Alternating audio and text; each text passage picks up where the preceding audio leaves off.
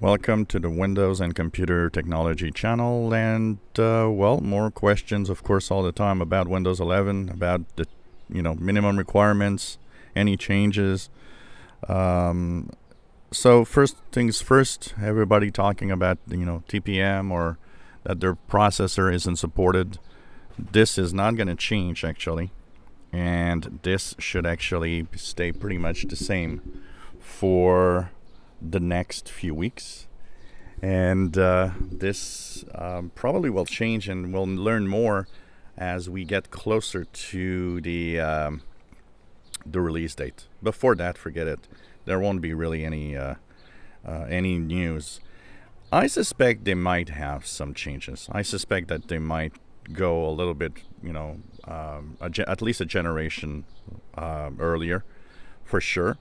But for the rest, this is going to be pretty much the same. For the TPM 2.0, they don't want to back down, and it obviously is for security, and that they want to make sure that Windows 11 is the most secure operating system. How is it going to come to your PC? For those that are wondering, well, you will one day have the Windows updates, and in Windows updates, you're going to have Windows 11 that will show up as a possible update. It will be something that you gotta opt in. It's going to be something that you don't have absolutely to get, so you just leave it there if you don't want it.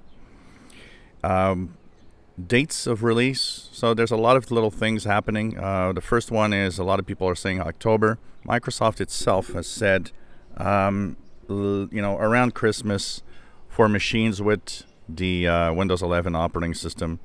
For Windows 10 users, they won't see it in Windows updates before early next year. And for one thing that we know is that there's some documentations from Intel that seems to have leaked that October would be a release time. I would suspect this might have to do with the fact that somewhere around October or November, the new machines that have Windows 11 will actually come through. So that we will know.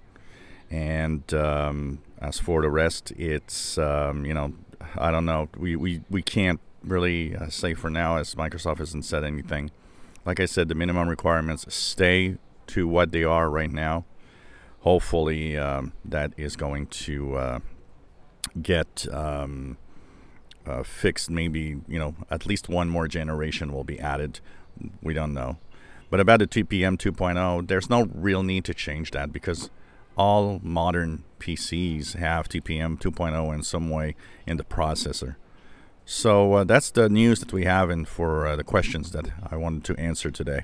If you enjoy my videos, please subscribe, give us thumbs up. Thank you for watching our videos.